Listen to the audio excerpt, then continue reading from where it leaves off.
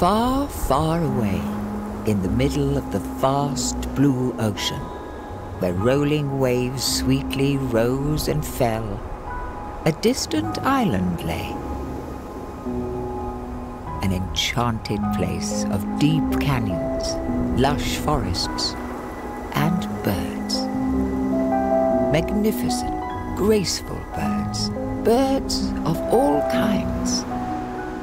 And to this glorious land, the scientist Jim Jacoby traveled. Even if I go back 50 times, all of it is really exciting. It's a pretty spectacular place to be, let me tell you.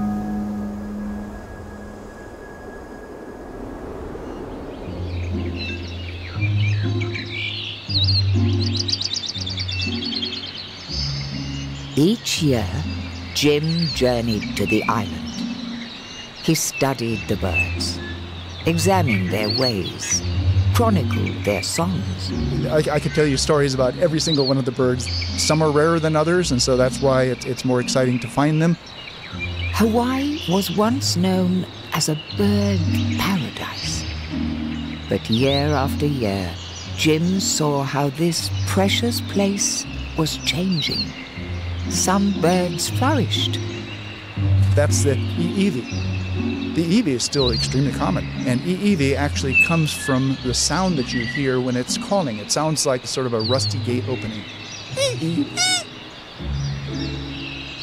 Others suffered deeply.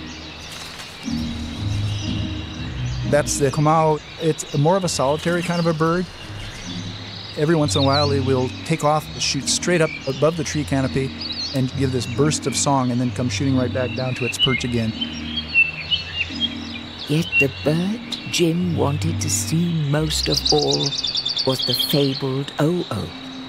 Birds spoken of in ancient tales, with sleek black bodies and leg feathers as yellow as the burning sun. The ʻōʻō is really a very spectacular bird. It's loud, sort of like a fluty melodic song. But by the first blossoms of the spring of 1984, there was just a single ʻōʻō remaining.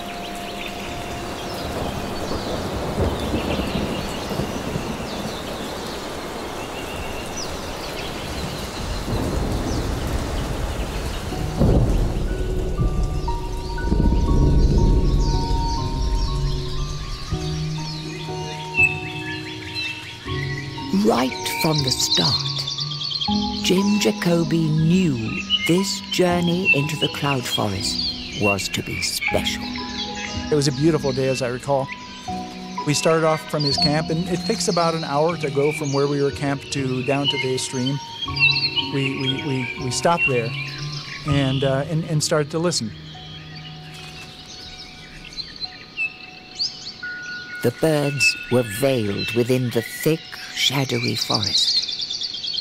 So, tucked in his pocket, the scientist carried a tape recording machine to capture sounds and songs. It's approximately 11 to 11:30 a.m. on the 6th of August. We're on the Mohihi Trail. Then, deep in the Alakai's Valley, Jim heard the ʻōʻō, as clear as a bell. The hair on the back of my neck sort of stood up. He listened for a while, and then, to his amazement, it flew into view, settling on a nearby tree. This was his chance. It's really quite amazing. The ʻōʻō that we were seeing there at that time was the last one. So I turned on the tape recorder.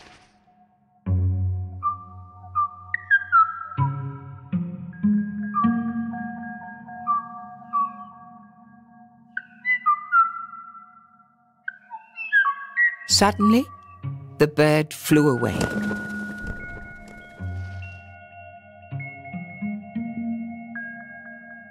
Had Jim recorded it?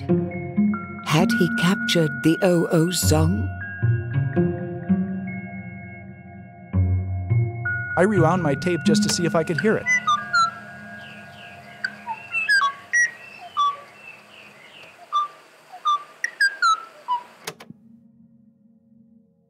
And then...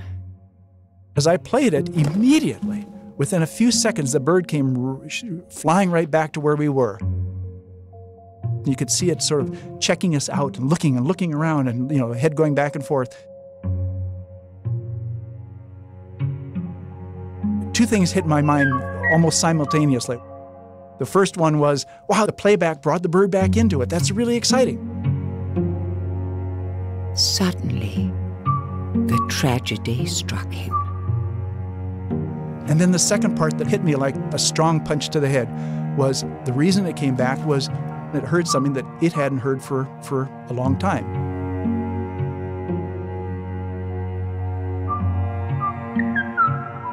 On the tree before him sat the only living ʻōʻō.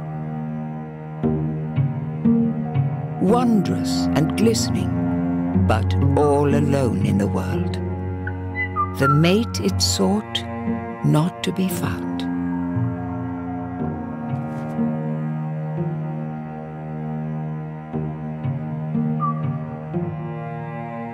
And there it was.